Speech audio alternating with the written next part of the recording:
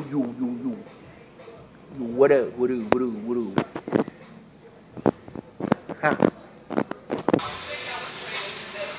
Alright, here's a quick little video about what you people, or some of you people, talk about. Case in point, Khalid muscle, right?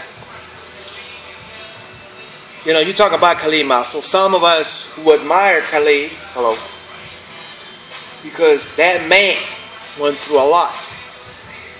He went to jail, he went to prison, he paid his price. He made a lot of mistakes. He paid his debts to society. Yeah, I said that.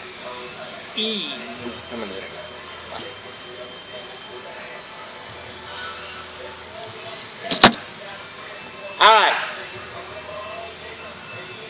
Some of you know me as Wendy G Kennedy. Some of you know me as Gino Clinton.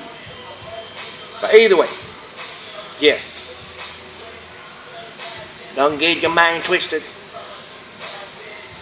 I'm here. I'm going to make some videos, whether you like it or not.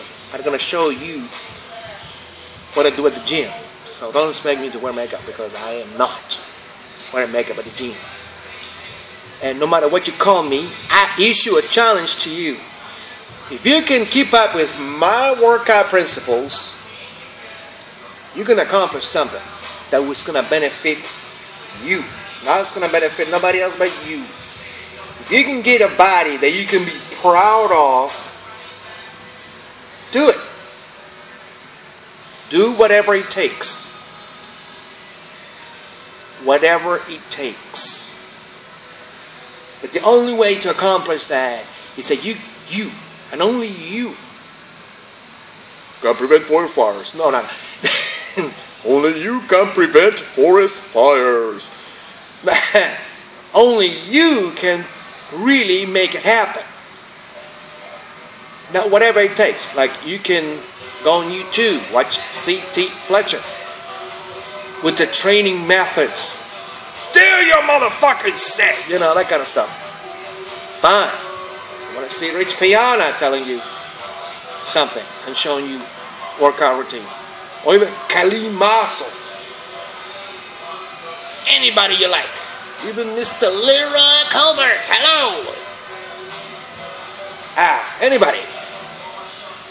Or even the old videos try to get more muscle. To keep your mind in that game, man, that's what you gotta do. You know what I mean? Eat, add supplements into your diet, and train hard. Don't use excuses of, well, I don't use steroids or what. If you can grow muscle, if you can get that physique that many die for, you have the genetic gift. Use those genetic gifts for the betterment of yourself. Don't worry about what somebody else does. Don't worry about what somebody else says. Don't worry about anything but you. The hell with everybody else.